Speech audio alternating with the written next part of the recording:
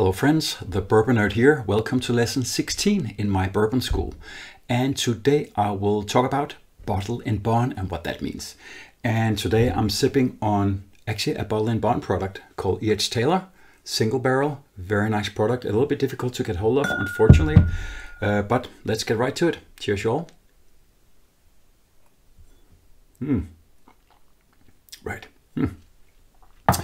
Okay, so for the topic of today, obviously bottle and bond, and I'm referring to the fact, like you can see on the labels here to the left of me, sometimes it's this word bottle and bond, or maybe just bonded on the label. What does that actually mean? So what I'll be covering today is that the formal definition of bottle and bond. I'll also explain why sort of that became a thing back in the day. And I'll also explain to you who the driving forces behind the bottle and bond movement was. And I'll also explain a little bit, where bottle and bond is today. So that's basically the things I'll be covering. So a short lesson this time, so hang in there. Cool. So this is actually the formal definition of bottle and bond. I will obviously not go through this slide. It's probably the most wordy slide that I've ever made in my life. But one thing is that this is a law that was passed on March 3rd, 1897. And that is actually celebrated by bourbon nerds everywhere, bourbon fans everywhere, because this is probably the most important date in American whiskey history. That's right, probably the most important day, and you will know in a second why that is. So March 3rd is Bottle and Bond Day. So what I've done here, I've made a summary of this quite extensive legislation here. Well, I guess compared to today's legislation, it's not comprehensive, but back in the day, this was quite a thing here. So here are sort of my summary of the formal definition of bottle and bond. So to be able to write bottle and bond on your whiskey, the whiskey must be as a minimum 4 years old. And not only that, it has to be aged in sort of like a bonded warehouse, and it must be under governmental supervision.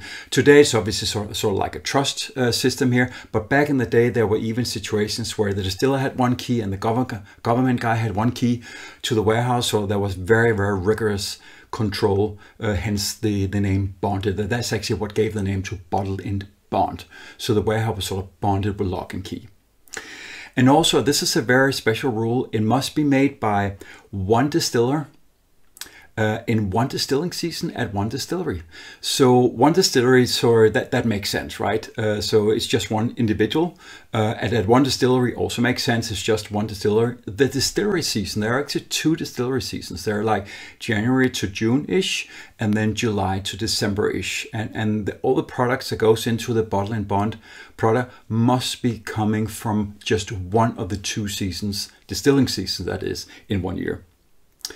And then very important, the product must be precisely 100 proof. So not more than 100 proof, but precisely 100 proof, which is 50% ABV. And then of course, the whiskey cannot be sold if it's bottle and bond in barrels. Otherwise, it has to be sold in bottles. And I will explain in a couple of minutes why that last rule is also there. And when you have the bottles, it needs to have a seal around it. I mean, a little bit like the one you have here. It must be unbroken, and that's all the governmental seal for this is a bottle and bond product. So these are the formal rules, and I will explain now why they made those rules back in the day. Because remember, you probably remember from one of the first lessons, so we make whiskey, and it looks exactly like the one on the far left here, White Dog, completely white like water. And then you age it in a barrel, and then it has this very nice flavor, color, and of course, very nice flavor as well. And everybody liked it. And as I probably talked about in lesson 2 or 3, once people realized how much better aged whiskey was compared to the White Dog, everybody wanted it. And as you can imagine, what happens if supply is relatively low and demand is quite high, because it takes years to get to this product, right? And suddenly demand completely was like 10 times larger than supply here. Well, in today's economy, prices just go up, which they also did back then. But of course, back then also people started to cheat to get whiskey to look, appear, smell, and maybe even taste like it had been aged, even though it hadn't. And you must remember the way whiskey actually was sold back then, and we're now back in the 1860s, 1870s, 1880s, something like that. It was actually mostly sold where you get to either the saloon or the bar or at your local liquor supply, and they had all these, this is of course a newer picture, but they had all these barrels on the wall, and you basically brought your own bottle or whatever it was, and they filled it up, and you basically paid for the whiskey, of course. So you were not really in control, you know, what happened from that barrel left the distillery until you actually got the whiskey in the bottle, right? And remember, people were starting cheating, and all these retailers, they actually called rectifiers.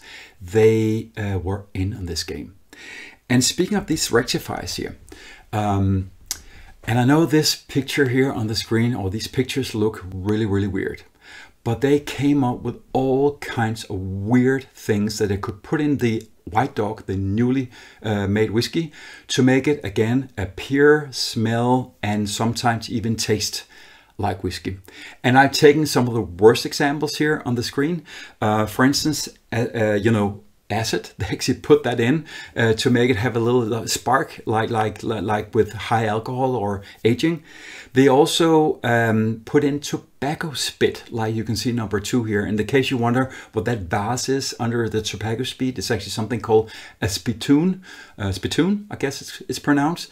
That you actually have in all saloons, where you sort of you spat into that spittoon with your tobacco after you used it. So not very nice. But the tobacco spit actually had this color they really were looking for. So pretty bad.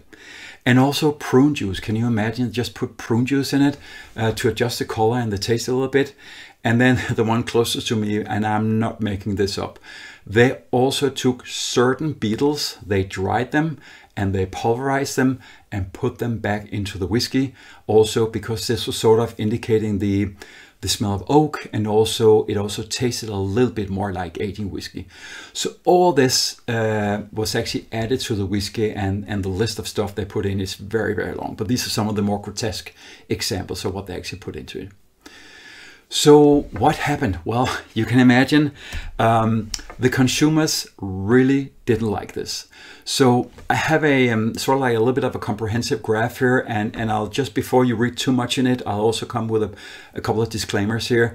Basically what this graph also indicates that once we got into those 1860s, 1870s, consumer confidence in the whiskey, because of all these things that the rectifiers, that's what they were called, put into the whiskey, it's sort of really, consumers wasn't really very glad about this. So confidence, you know, dropped, and people were going to other things like imported spirits, and also, as you can see here, beer.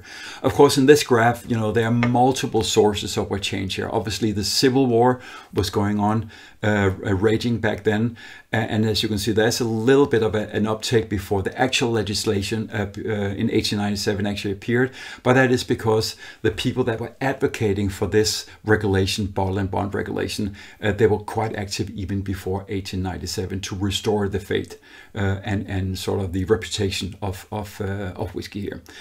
So that was actually the result, and everybody could see it. Also, the people in the government, they could see this is not going well. You know, we're losing confidence. Consumers are going away from whiskey, which is something that we don't like. You know, they are drinking imported stuff and other stuff, and we're losing taxation and all that.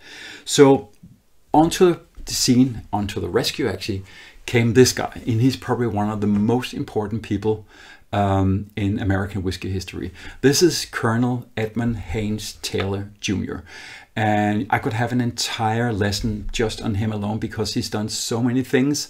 But the most important thing he did was to be sort of the father of the Bottle and Bond Act, which was approved in 1897. And he's also the one that has given this name to the E.H. Taylor product, which is now owned by Buffalo Trace.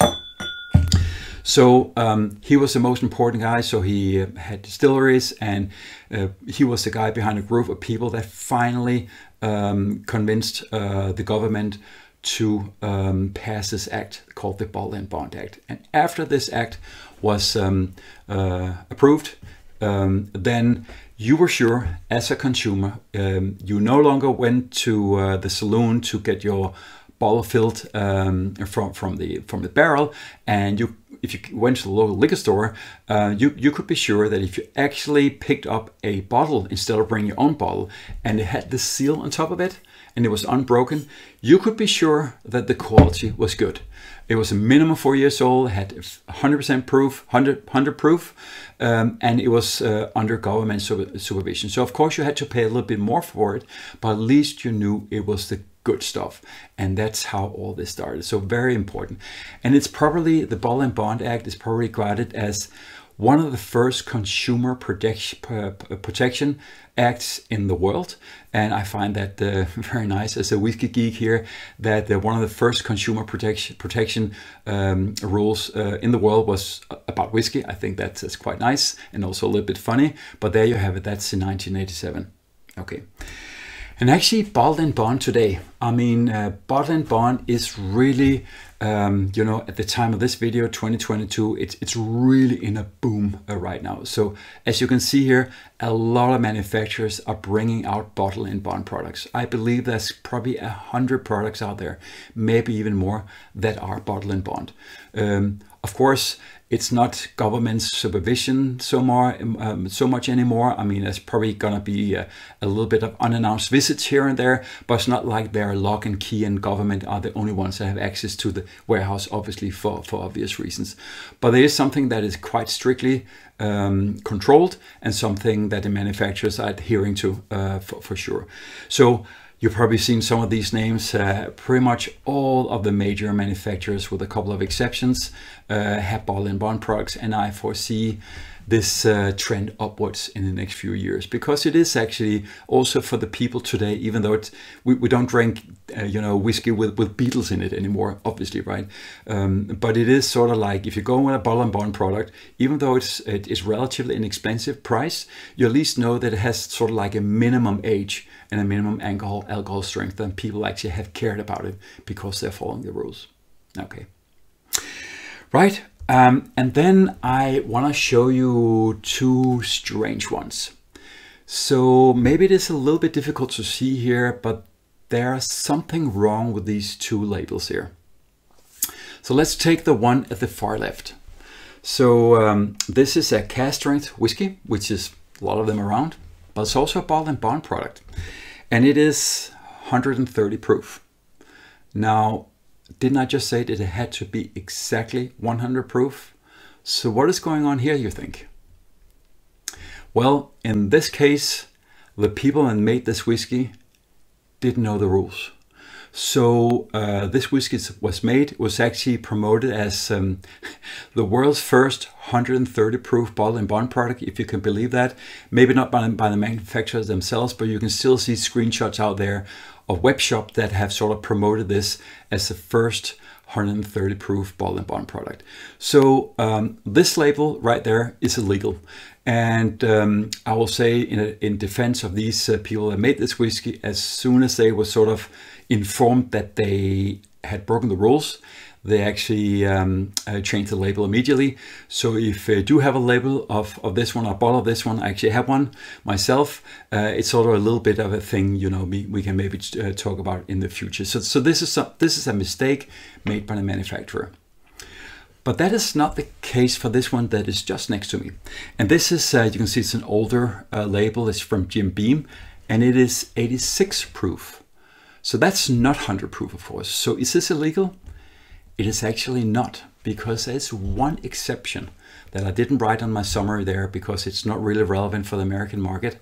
Because if you do a Bottle and Bond product and it is for exports, which this label is, then you can go as low as 80, at least 86, but I think even as low as 80%. That is actually in the rules that were passed in 1897. So this one is an export, I believe, into Germany or Australia. Can't really remember where this is from, one of the two. And it's 86, and it says Bottle and Bond, and it is completely legal because it was not sold on the American market. Right. So there you have it. That was it. Pretty easy. Bottle and Bond for you. So it is literally your insurance that the product has been minimum age 4 years, 100 proof, less its export, and it is controlled by one distillery at one distilling season by one distiller, so quite rigorous, and of course with some kind of governmental supervision, so you will know that the quality is perfect or good. All right, that was all. Thank you for watching. Have a nice day. Cheers.